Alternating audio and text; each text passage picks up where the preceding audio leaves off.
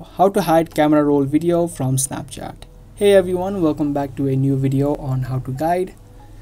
If you also don't want others to see the videos of camera roll on your Snapchat, let me show you a quick process to hide it.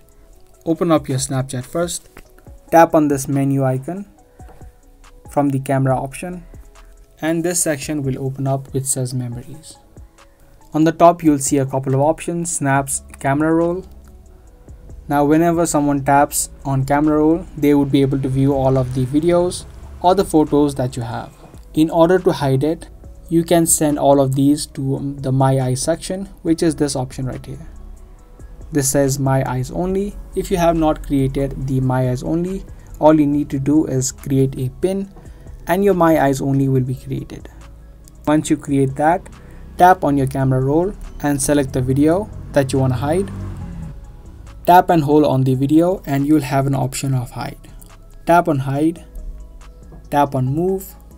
Now it's gonna ask you to delete the existing video because the video has been moved to the My Eyes Only. Tap on delete.